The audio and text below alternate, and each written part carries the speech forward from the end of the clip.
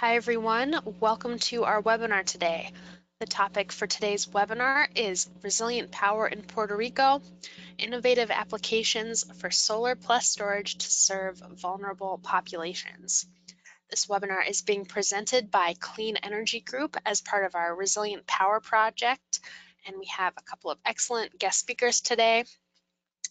Before I pass it over to them, I'd like to go over a few quick housekeeping notes. All of our attendees are in listen-only mode. You have a couple of options to join the audio portion of the webinar. You can call in using a telephone, or you can connect using your computer mic and speakers.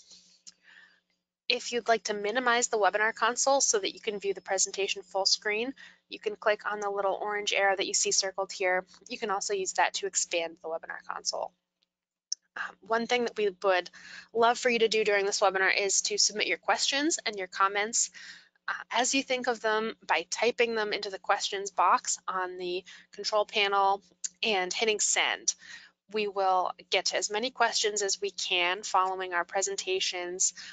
We do expect to get a lot of questions. We've had a lot of people register for this webinar, so to make sure that we get to your question, don't wait until the very end.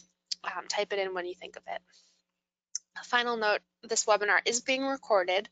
We will send you an email probably this afternoon with a copy of the webinar recording and a PDF of the slides, and we'll also post all of those materials on our website at cleanegroup.org/webinars. So with that out of the way, I'd like to pass it over to our host for today's webinar. She's going to get us started. That is Marielle Mango. She is a program associate here at Clean Energy Group, working as for the Resilient Power Project, and she's going to get it started. Mari, over to you. Thanks, Sam, and thank you everyone today for joining us. Before I introduce the presenters and get into our webinar, I just wanted to give a quick introduction as to who we are at Clean Energy Group. Clean Energy Group is a national nonprofit organization. We're based in Vermont, and we work to advance innovation in clean energy technologies through finance, policy, and individual project level support. Our work is funded through support from a number of private foundations, many of which you can see here. We also have a sister organization, Clean Energy States Alliance, which is a membership coalition of organizations, primarily state agencies that manage clean energy funds.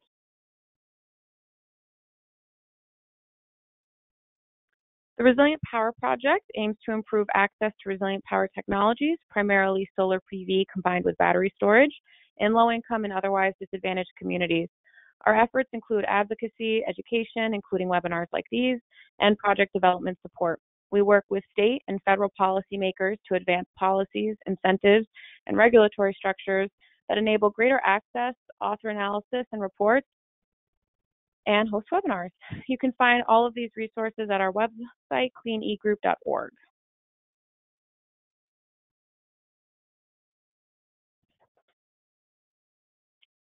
Great. You can see here that we've worked on over 150 projects across the country. Many projects highlighted on this map are located on the East and the West Coast, but we're increasingly supporting partners in the Midwest and the Southeast as well on projects ranging from affordable housing to community centers to senior centers to medical clinics. If you're interested in learning more, I encourage you to visit our website or to reach out to Clean Energy Group directly. So today we have a great set of speakers. Oscar Ruiz has extensive experience in community coalition building and regenerative environmental practices.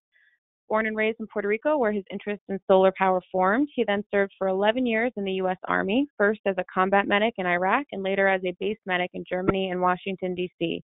Following his reentry into civilian life, Oscar started a nonprofit with 4 friends called Community Through Colors, which combined renewable energy installation service projects with an extensive trip through the continental United States. Immediately after Hurricanes Irma and Maria devastated the Caribbean, Community Through Colors reconfigured itself towards immediate disaster relief and formed the Sail Relief Team project, selling much-needed supplies throughout the Caribbean, installing emergency solar power systems, and coordinating direct service in multiple sites. Currently, as the Executive Director of Sail Relief Team, based in Vieques, Puerto Rico, Oscar oversees the triple strand of the organization's mission: relief, including immediate disaster response, recovery, such as reconstruction, installation, long-term community needs, and resilience, maintenance of solar systems, creating food autonomy links with Puerto Rico, legislative practices, and advising on microgrids and renewable energy. First up presenting, we have Will Hygar. He sees every disaster as an opportunity to build back greener. A registered paramedic, Will responded with International Medical Corps to Typhoon Haiyan, then deployed solar refrigeration in West Africa through the Ebola outbreak. Domestically, Will's been on the ground with Team Rubicon after disasters in Louisiana, Minnesota, and Puerto Rico. Fascinated by the connection between public health, environmental science, and humanitarian crises, he leads projects that sit at the nexus of emergency response and sustainable development. He currently serves on the board of the Minnesota volunteer organizations active in disasters and as the founder and director of the Footprint Project. Will received his BA in Peace and Conflict Studies from the University of California, Berkeley. Will, I will let you take it from here. Thank you. I'm going to try to get this mouse clicky thing working first. And thank you to the Clean Energy Group for providing a platform to talk about our work. I am going to run through our kind of overall background on what the Footprint Project does, then how we got involved in the Resilient Power in Puerto Rico project, thanks to the support from Clean Energy Group, and then a couple of lessons that we've learned from putting solar panels and batteries on wheels and sending them to communities in crisis. So I'm going to see if this clicky thing works. Oh, yay. Okay. So the problem that we're trying to solve at Footprint Project is really that when large crises hit, disaster responders generally don't focus on sending sustainable technologies. Some do, but in many, many cases, disaster relief is powered with plastic and diesel. So our goal is really to help disaster response partners transition their programs off fossil fuels and leave technologies that are better serving to the community to ultimately recover more resiliently. This is one of my favorite pictures ever, taken after Hurricane Irma in the St. John's Islands, and I think it kind of sums up what we're trying to do, right? We want to encourage and kind of hold the hands of responders so that they can send the right tools and leave technologies that don't become giant paperweights after the response budgets run out. So our mission is really to turn every disaster into an opportunity for sustainable development, and we do that kind of in 3 phases. During the emergency response phase, when the grid is down, we mobilize pretty much every available solar generator asset we know of in the region using our database and our network of community partners. And then as the grid is returning during that early recovery phase, we work with local solar installers and businesses to decommission damaged solar installations and recover the functional panels, which keeps those out of landfills, and then repurpose those panels paired with refurbished EV batteries in the kind of long-term resilience phase, that kind of 3 to 6 months to a year out, to build new turnkey solar generators with that second life equipment that then can be redeployed in that region the next time that the grid goes down. So we're trying to basically develop a fleet of mobile solar generator assets that can be rapidly deployed, and then build that fleet with the communities who are recovering. Okay, and so what we've noticed is that there's kind of a significant need for power access in the emergency response phase to reduce the pollution caused by diesel or gas generators in those communities that are already suffering. And then we particularly in recent deployments have noticed that bringing in a clean, quiet solar hub really creates a community space. No one really charges their cell phone or their medical equipment next to a large, noisy, polluting generator. So creating these rapidly deployable, quiet, clean systems can really develop a community operating hub in a neighborhood or a any city that's been where the lights are still out. We're really focusing on using Second Life equipment to build new systems because we see that as a Second Life, a double green bottom line for keeping PV, solar panels out of landfills and EV batteries out of landfills as well. Okay, so I wanted to get to the actual reason I'm here. The trailer that we built through the Resilient Power Project with support from Clean Energy Group was really our biggest mobile solar system that we've designed and constructed yet.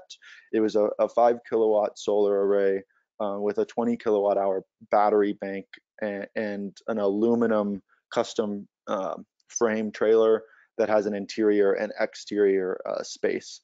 So this was designed in Wisconsin and deployed through down to Vieques last year.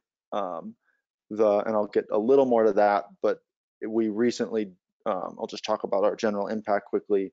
We're working on 2 projects right now, the Puerto Rico earthquake response, which kind of evolved out of the Resilient Power in Puerto Rico project, and we recently deployed a solar system to the Tennessee tornadoes. We also operate a lot with training and preparedness work by engaging communities where we have other mobile solar assets to displace diesel generators in training exercises or other temporary events.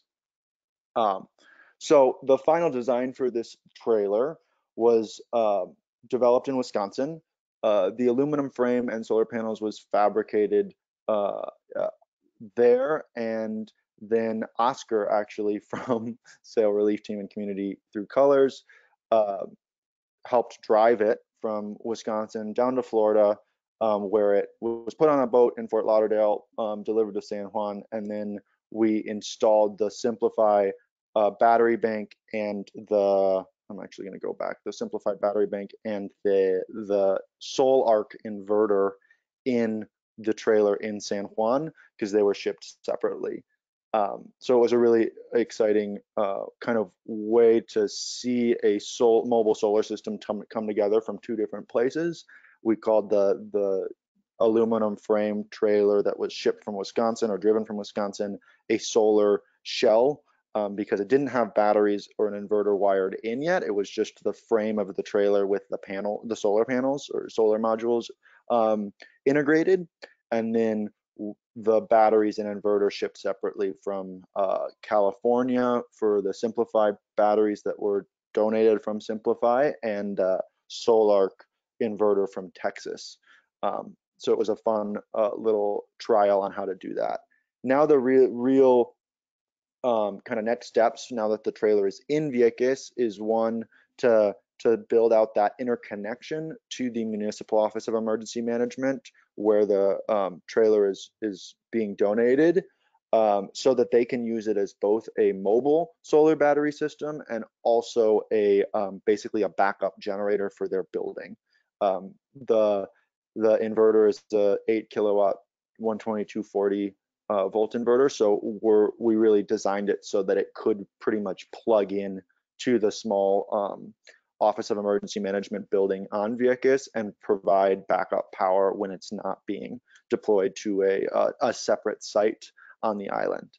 So yeah, these are the final system components. I'm happy to kind of go into that later for all the energy nerds on the call. But pretty much we use this project to try to put as many panels as we could on wheels, as big of a battery bank as we could find. Thank you to Simplify, and then paired it with that Solar inverter. The goal for 2020 for us in this project specifically is really to improve our mobile solar storage designs based around integrated use cases. So whether the system is being used as a communication station or a mobile kitchen or a construction or landscaping trailer, those have different needs for both power and usable space. We generally focus on trying to put the solar panels above standing height so that they can become a shade structure in small areas where there's limited space to lay out a large solar field, like urban or response or search and rescue.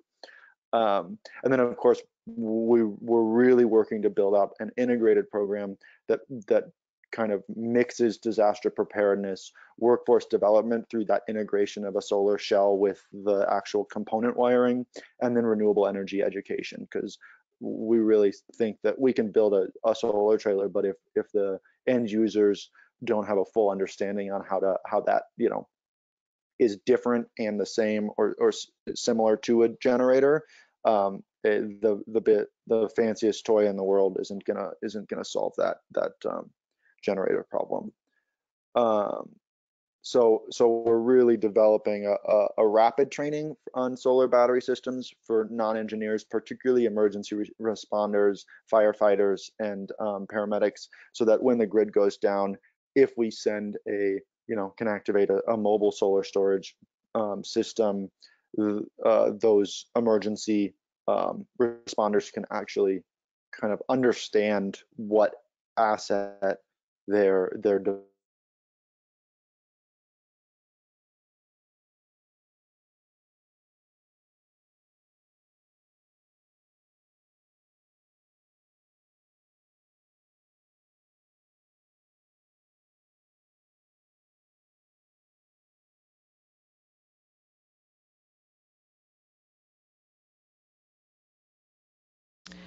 Well, I think we've lost audio for you. Can you hear me? towards kind of modular, scalable microgrids that can be mix and matched for different deployable, different disasters and different deployments. So Hey, this Will, is yep. sorry to interrupt. I think we lost your audio. Would you mind, I think, just one slide back, if you want to go back, just Yeah, one of slide. course. Thanks. No worries. The shelter. I'll talk about the shelter again. I could talk about the shelter all day. So basically, we're working on a new tool for the toolkit that is a flexible PV tent that can be deployed with the trailers to provide kind of a modular microgrid for different response settings. And the real goal here is to do a kind of hub and spoke model, which I'll get to. I just wanted to talk a little bit about recent responses because we've learned a lot with our latest 2020 has been a big year, I think, for everyone. And we bounced from the Puerto Rico earthquakes, where we served 11,000 people with access to clean mobile energy, and then right into the Tennessee tornado response, where we had a trailer that actually was in the path of the storm of the tornado and came out unscathed. We were able to deploy it within 24 hours. And then kind of shift it, bounce it back and forth between areas that did not have power in North and East Nashville. The what we've noticed time and time again is that you roll up a clean, quiet solar system in a space that's otherwise powerless, and people show up, and it becomes a kind of a community gathering hub. And then this is the first time in the Tennessee tornadoes where we got to physically trial the second life pilot with light wave solar. So we decommissioned some damaged solar rooftop solar systems, and now those panels will be repurposed into portable solar battery systems. We're going to build a new solar trailer for Nashville as part of a community recovery program, which is going to be bigger, slightly different than the Vieques trailer, but have interior space, which is exciting, kind of stand-up interior space. So we're trying to kind of streamline and standardize our designs. And then I added this slide last minute. Thank you, Sam. Because what I think it's important to kind of understand these different products or tools as an integrated hub and spoke logistic set. So the goal is really to be able to create a mothership clean energy system that can then, from which you can pull out portable integrated power shelter systems that can be, deployed to individual homes or to other mobile command centers so that individuals can power their CPAPs or oxygen or other critical medical devices without having to refill gas. And then just quickly before we switch over, I just think given the current context, we should just briefly discuss what we're trying to do with COVID. We recently started spinning up our COVID solar response program. I'm in El Paso right now, and I'll be driving one of our solar trailers from Phoenix to Brownsville, Texas, where it'll cross over the border likely this weekend to help power the Matamoros asylum camp COVID clinic, which is being set up in partnership with Global Response Management. And I think given the fact that COVID is a respiratory disease, we should just highlight that thousands of these sites are going to be set up, and thousands of gallons of diesel and gas are going to be burning right next to patients in respiratory distress. And I think that there's an important lesson that we could learn, particularly in 2020, as we're kind of bearing down on our climate crisis, that we really have an opportunity to pilot existing technologies and change kind of the landscape of disaster response. We just need partners. So with that, we're building out our hubs. We're trying to get to 24-hour response times and building as many mobile solar systems as we can, as fast as we can. If you'd like to get involved, please just contact me or CEG is the right way to go, and we need all the help we can get. Oscar has been incredibly supportive of our Puerto Rico missions. So with that, I'll just kind of stop, and Oscar can take it from there. Thanks again for listening.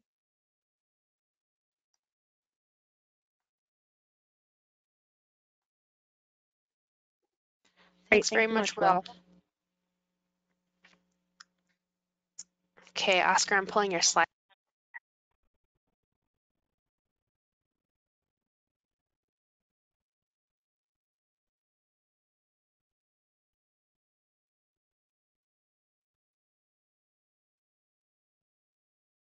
Okay, should be all set.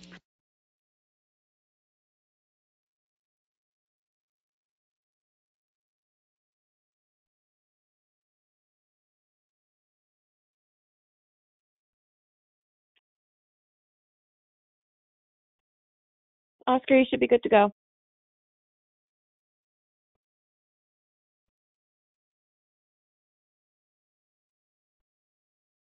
Oscar, you might be muted.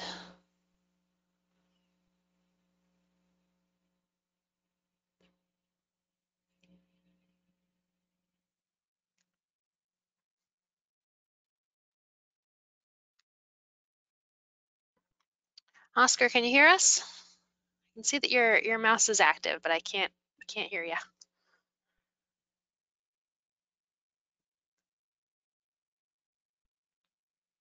Oscar, do you want to try calling in? Or you can click on the telephone and then click back on the computer audio. Sometimes that resets it.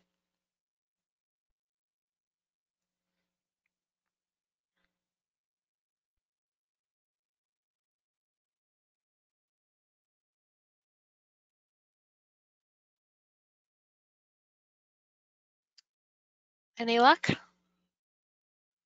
We're still not hearing you. Oscar, if you want to call in, and then while you're working on that, maybe we could take a few questions if any came in for Will. Great, sure. So we did have a couple questions for you, Will, during your presentation. The first was if you could provide the specs of the battery system that you used on the trailer, such as what the chemistry was, what the company that you worked with, and then kind of building off of that, what were your estimated costs total for putting the trailer together, and how was the project funded? Totally. The batteries were 6 simplified 3.8s, so it came out to about 21 kilowatt hours of lithium iron phosphate. We were incredibly fortunate to have a really strong partnership with Simplify They donated all of the batteries, which is kind of significantly cut the cost of the build. We pulled that project off with $35,000, which is kind of unrealistic for another build of that type. The aluminum frame was built at cost. The batteries were donated. The inverter was subsidized, and we were able to do it with an incredible grant from Clean Energy Group. Thank you. And then a separate build grant from Blue Haven Initiative, social impact firm out of Chicago. We think if we were going to do it again, we could pull that build off if we kind of assumed all the costs, including the transport and stuff, for about $65,000. We are trying to reduce those costs by switching to steel frame trailers, which are cheaper, though they rust more quicker in sea, in temperate climates. So it's kind of pros and cons. Great, thanks, Will. We do have a bunch more questions, but I'm going to save them for after because I do think we have Oscar back on the line. Oscar, are you good to go? Yes, I'm on the line. I'm phoning in. Great, thanks. Yeah, so good afternoon, everybody. My name is Edgar Oscar Ruiz. I'm the executive director for Solar+, a project of Community Through Colors. We got our start with this project right after Maria, after the hurricane that hit Puerto Rico. Let me get back one slide. So we all know Maria hit in Puerto Rico in September of 2017 and basically wiped out all of the grid and basically left everybody without power in Puerto Rico. So it was one of those things that kind of showcased the vulnerability of the grid that we have in Puerto Rico in the first place. And then it kind of just showcased the need for solar and storage specifically. So one of the things that we did, we actually hopped on a sailboat and we brought a bunch of supplies down specifically to an island off the coast of Puerto Rico called Vieques, which is still part of Puerto Rico, but it's to get to it, you need to go from the States to Puerto Rico, and then from Puerto Rico, you got to hop on a ferry and get to Vieques. And because of the hurricane, they were having a lot of issues getting the ferries back online because they had to move to different ports just to even protect from the storm and then try and bring them back. So let's see if these slides cooperate.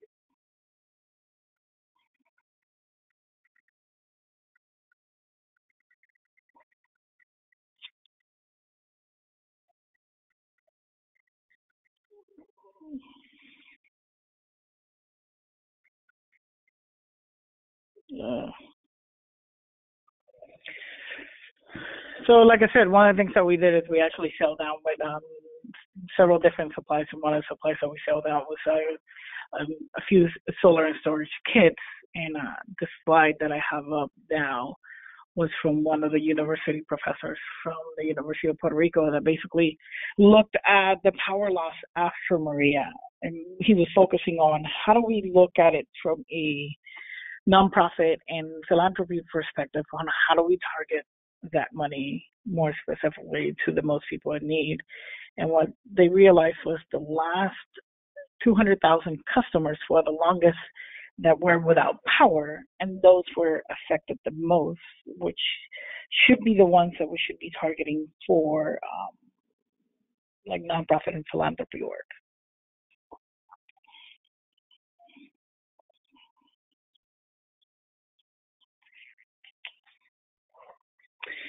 And specifically here in Vieques, when he did the study, he didn't focus too much on Vieques because we were actually powered by these backup diesel generators that were installed sometime between February and June of 2018, and they ran the island all the way to December of 2018. And then because the underwater cable comes from Puerto Rico and then first goes to Vieques and then goes to Culebra was running on these backup generators until March of 2019. So there was the logistical issue of having to bring the diesel on the ferries that are already overcrowded with just bringing people and regular supplies. We were struggling just to get enough diesel to keep these generators running for over a year. So we're focusing specifically on solar and storage on the island of Vieques and by and large Culebra, because they're kind of hooked up to us under an underwater cable because of just the logistical issues of bringing power when it's when we have anything going on. One of the other problems that we're facing with the grid, specifically here in Vieques and Culebra, is the underwater cable that supplies both of them is already getting close to the end of life, and we're going to have to start talking about what solutions are we going to bring other than trying to just relay an underwater cable to connect both the islands.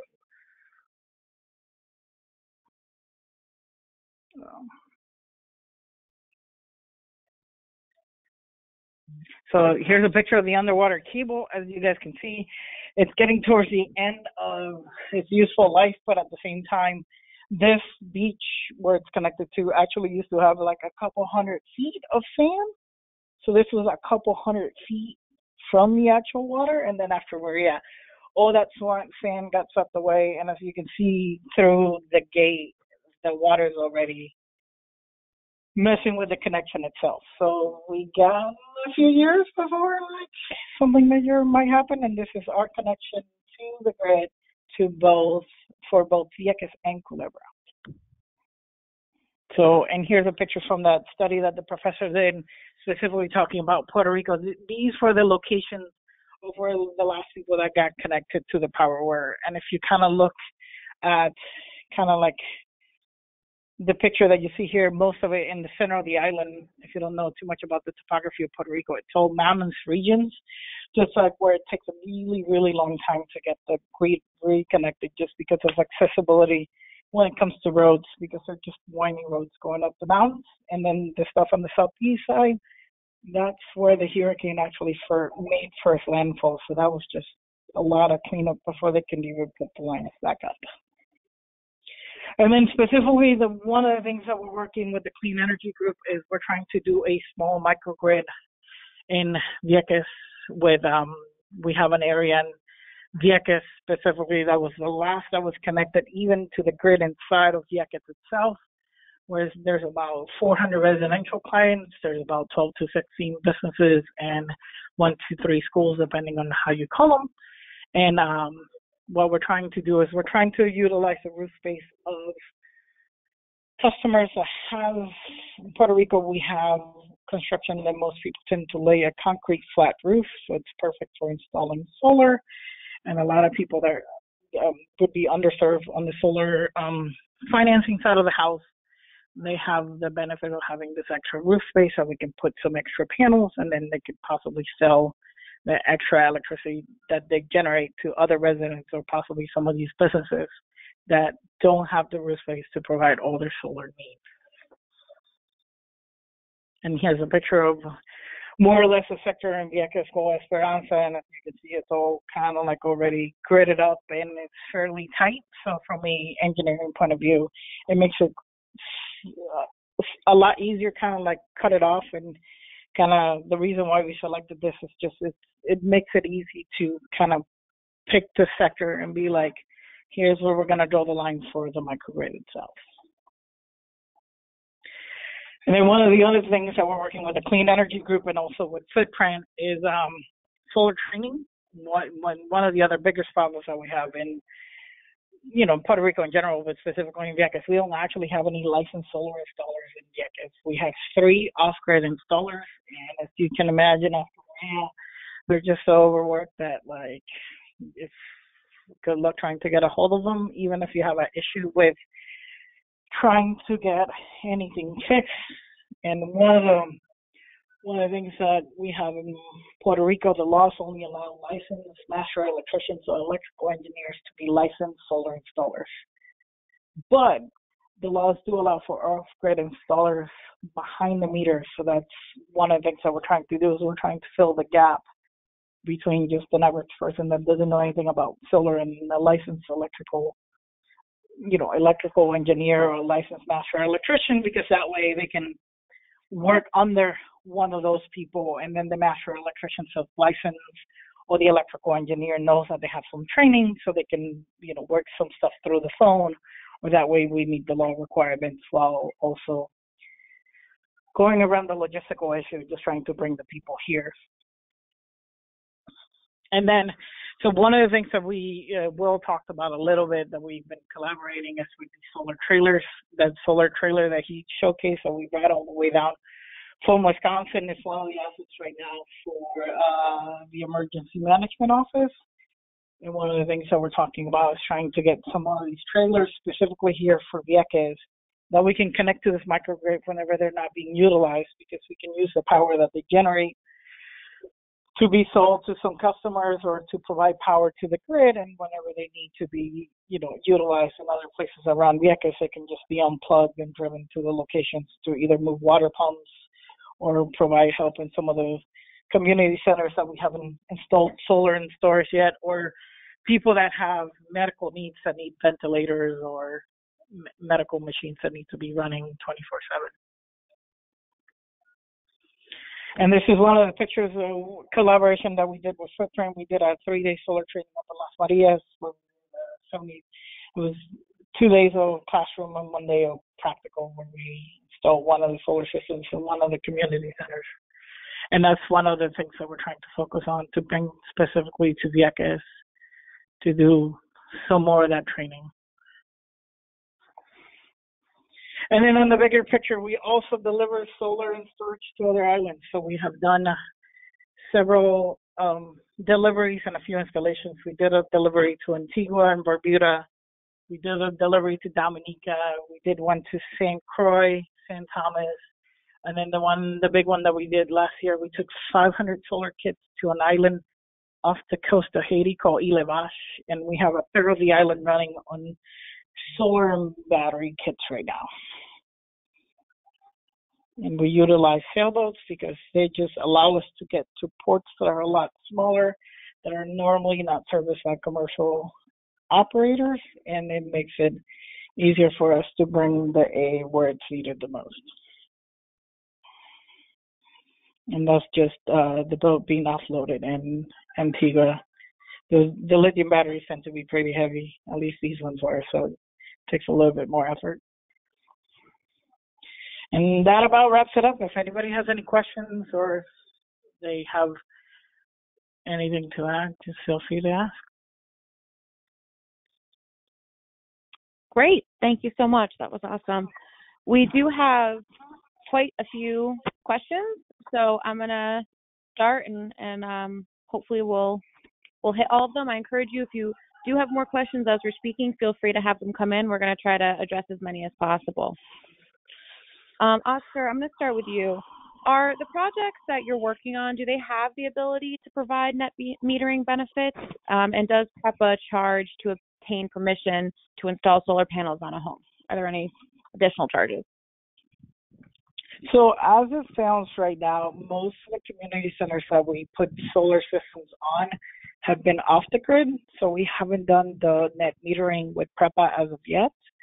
My understanding right now, PREPA is not charging for net metering, but that's still up in the air because they're going back and forth on the net metering regulations, and there's some talks about a solar tax and all that. But as of right now, it would be allowed to be net metered, and it shouldn't cost other than a basic usage fee that it's $3 or $5 right now. Great, thanks. This, I think, could be a question for both of you. Working with the batteries, regardless if they're on a trailer or on a rooftop, are there fire concerns from your perspective or that partners that you've been working with have had? And if so, how are those addressed? Oscar, you want me to grab this one? Yeah, if you want to grab it, I'll just fill in after that. Yeah, absolutely. So there's one of the reasons why we've used and kind of looked to the most lithium iron phosphate chemistries, and particularly lithium iron phosphate chemistries that have an internal BMS and breaker. So that's why, at least aside from having an incredible partner, out of, from Simplify, they also make really, really safe batteries. We recently trialed refurbished Nissan Leaf batteries in a new solar trailer we built in Phoenix, and that is a not lithium iron phosphate that has cobalt in it, which does make the risk of thermal runaway higher. And how we've mitigated that risk is really by working with our integrator to ensure a really, really strong rapid shutdown sequence with a really dialed in BMS. So we see a need to figure out how to use refurbished EVs for two different reasons. One, they're cheap and scalable, and two, they have they actually meet a double, green bottom line.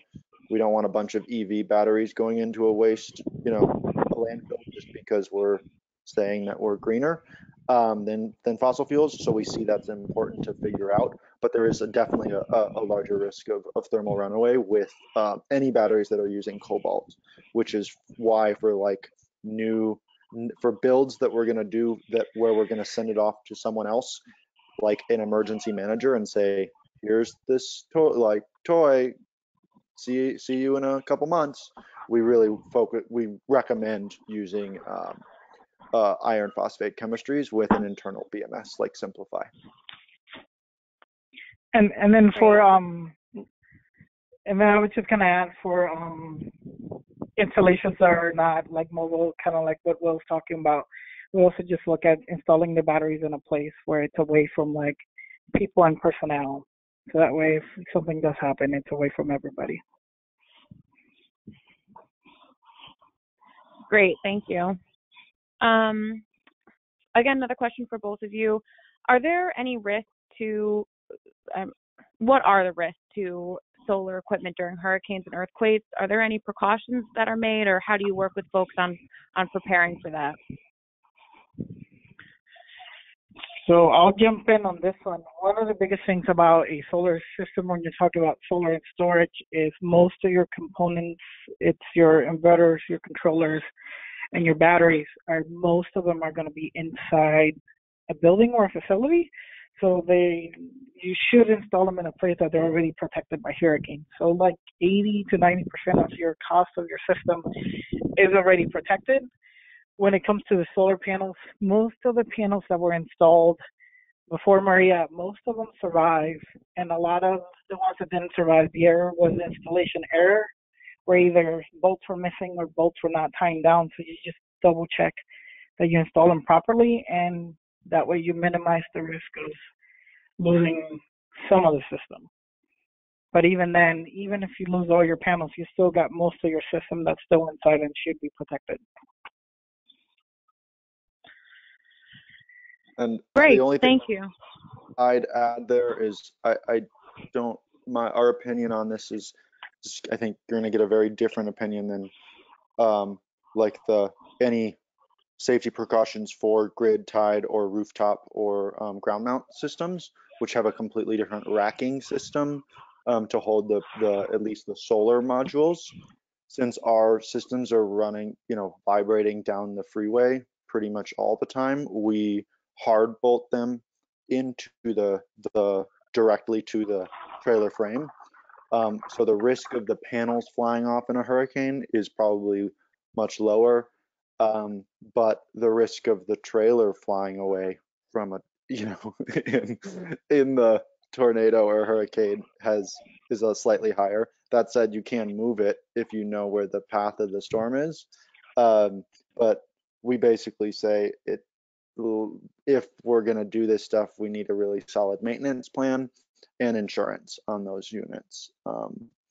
And the final thought is that we did have first trial yet was the Tennessee tornado, where our solar trailer was in East Nashville.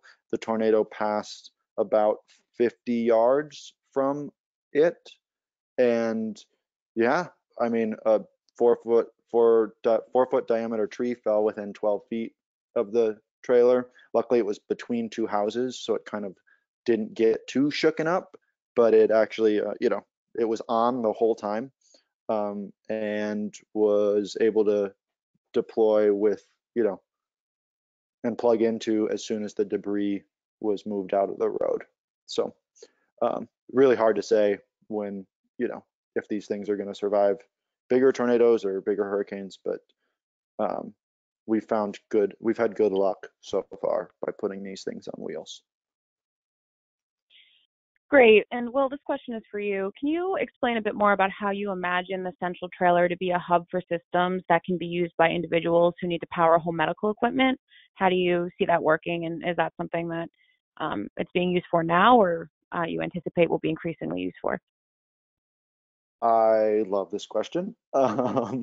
So thanks to whoever asked it.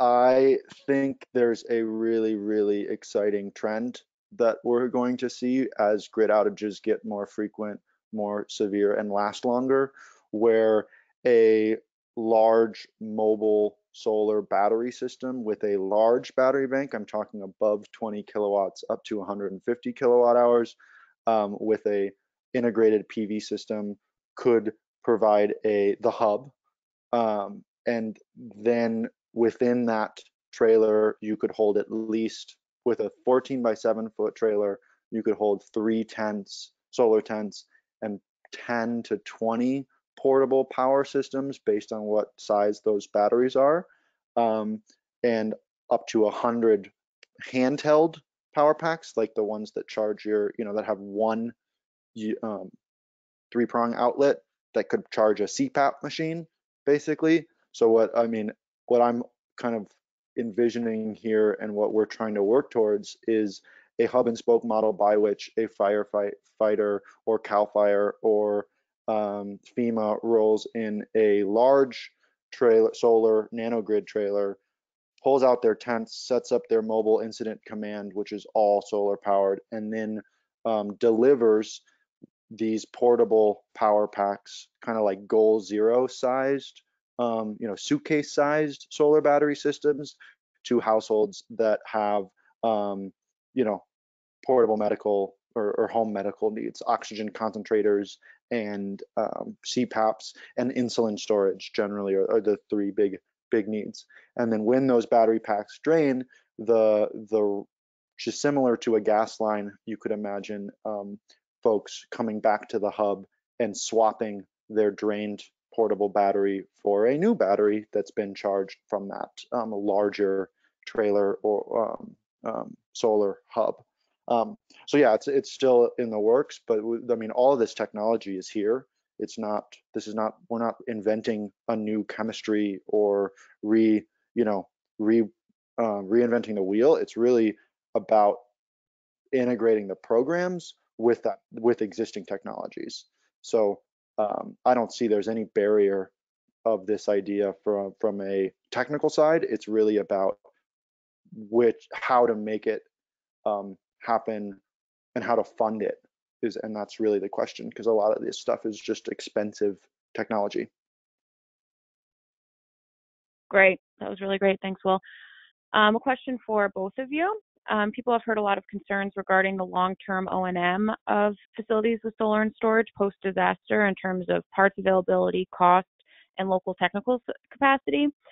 Understanding that these systems are running on emergency response operations currently or when they're deployed, if there's any additional thoughts that either of you have on how this is or should be addressed into the future, that would be great.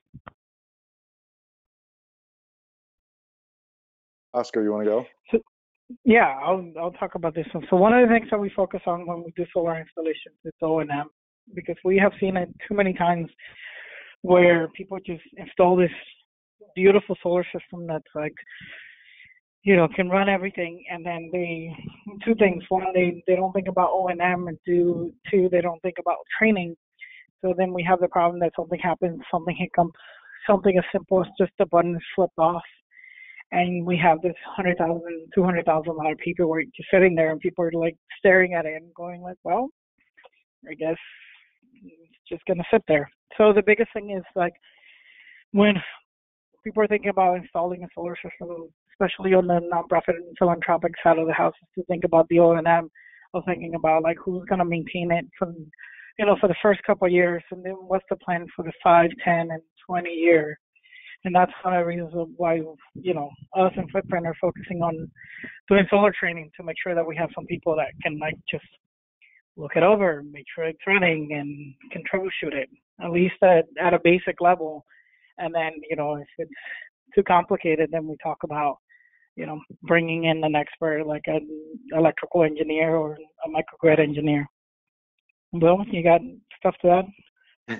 No, I thought that was pretty comprehensive. I would only add that remote monitoring is really important, and but no amount of Wi-Fi or satellite uplink data, remote comms system is going to substitute for someone who knows what the red blinky light means on the inverter and knows when to call that that inverter company. So I think I just want to echo Oscar's statement that training up human capacity is always going to leave a community more resilient than building in a really fancy tech solution. I think this is a great segue. We got a bunch of questions related to the solar training that was touched upon. Oscar, do you know if, are you anticipating that in Puerto Rico there might be amendments to laws or regulatory changes that allows people other than master electricians, or is a new type of certification that can help expedite this? And then a question for both of you, just if you could expand on the solar training in general that you're currently working on and the gaps and the obstacles. So when it comes to laws in Puerto Rico and like changing, the last 2.5 years have been at least pretty exciting on the solar energy industry, because it went from like PREPA was the only utility that was allowed to provide power to like there's new microgrid regulations that allow people to generate their own power. You can sell power, and you can wheel it and deal it back and forth. Like the legal structures to allow a lot of these things to happen is there. There's a few talks about changing a few of the nuances of how the law is written, and that might or might not change. Like I said, off-grid solar and storage are allowed to work behind the meter, and then you can work in conjunction with a local master electrician or a licensed electrical engineer for solar, and just have them like oversee your project, or just verify that, you handle the paperwork out of the house and just work in a collaboration with them, and that should cover most of your bases there on the legal aspect but by and large, most of the laws are in place now. It's just doing the work of getting all these systems installed and set up. And then what was the second part on that question? Just general questions in terms of expanding on how the solar training is going, if there are obstacles to it, what you see as next steps. The biggest obstacle that I see, I think the biggest obstacle that we see is just getting the funding to be able to do some of these, to get people fully licensed on their NAPSAP. To get a certification, you need to be able to do some of these installs. So one of the ways that we've been doing it is we've been trying to use philanthropic or nonprofit installs to get people certified. So just finding funding to be able to do more community centers and do more community projects that impact the community. Just the biggest obstacle that I see right now. Great. Well, do you have anything that you'd like to add regarding the training? Yeah, thanks. I think Oscar hit the nail on the head. It's, I think there's a huge gap between the engineer level trainings, NAPSAP certifications and above, and awareness, community awareness or response and resiliency training. So for example, firefighters in the US, there's only a couple that actually have been trained on solar and fire safety, and those trainings are almost exclusively focused on how to turn a solar battery system off when that home or building is on fire, right? So meanwhile, in Puerto Rico, there's at least firefighters and other emergency responders are aware that, hey, maybe we need to learn how to turn these things on if the grid's down for an extended period of time and we don't want to, our diesel generator breaks. So I think that's not necessarily a NAPCEP level training. It's more, how to understand the four parts of a solar energy, an solar battery system, right? The modules, the batteries, the charge controller, the inverter, and how those things kind of fit together. And two, how to understand or how to think about a solar battery system like a diesel, generator. What's your gas tank? What are you pulling off of that battery? What are you putting into that battery from the sun? And how much longer do you have to use that system? So if you are going to run 10 coffee makers in your fire station after a major disaster, the energy manager of that station could actually understand, maybe we plug out, maybe we unplug 9 of those coffee makers because they're not, the priority loads, and we can actually run our whole station off this system. So I guess for us, we're really focusing on those kind of solar battery training for non-engineer responders, so that when we send, or dispatch mobile solar stations from a region to a disaster, that we don't have to always be on site to triage those loads and to manage the system itself. And if we can bridge that gap, I think we can see we'd see a sea change in how humanitarian response is powered, particularly in a decade where most of our humanitarian responses now are climate change associated. COVID is slightly different, but I think that still there's a huge need to connect the sustainability question around energy and humanitarian response with the direct impact on the people we're trying to help. So if we are going to decide to run large 200 kilowatt generators in Central Park to power the COVID treatment tents, we should at least be aware that that is going to have a detrimental effect on air quality in the surrounding area for patients that are dealing with severe respiratory distress. That's a great point. Thanks. Well, this is another follow-up question for you. When you use refurbished EV batteries, how much capacity typically remains? And is there any issue with having the batteries out in the trailer due to the heat and the humidity, things like that have to be combated? Awesome. Yeah, another great question. We source the EV batteries. Just to back up, a really exciting part about the refurbished EV thing is that most electric vehicle batteries get pulled when they go below 80% of their original capacity. It's more of the torque problem, the fact that, if you have 4 people in an electric vehicle, it needs that last 20% of the charge to do that, fast discharge to get the vehicle rolling.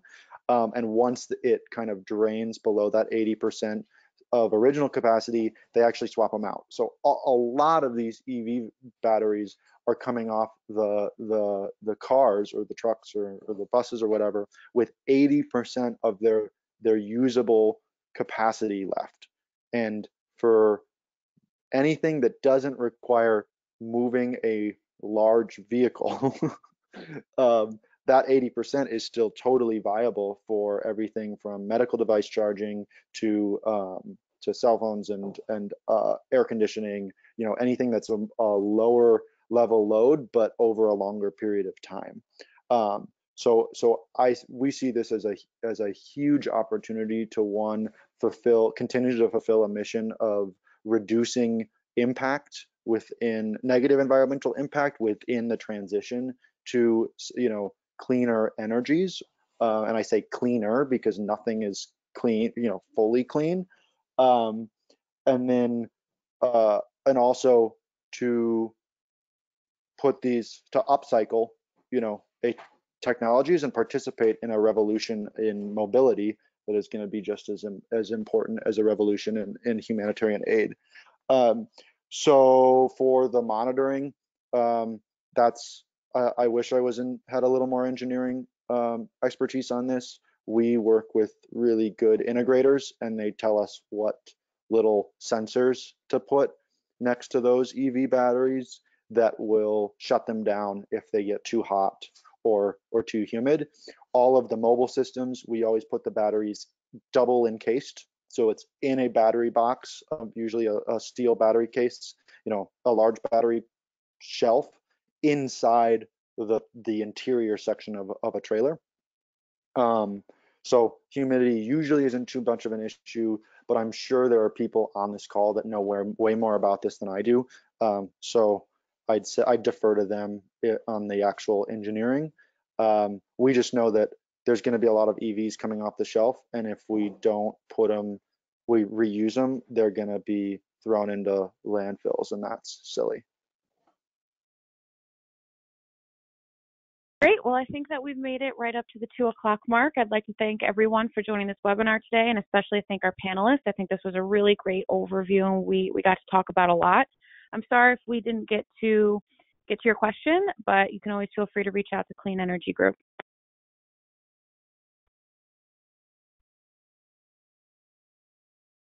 Great. Thank you so much.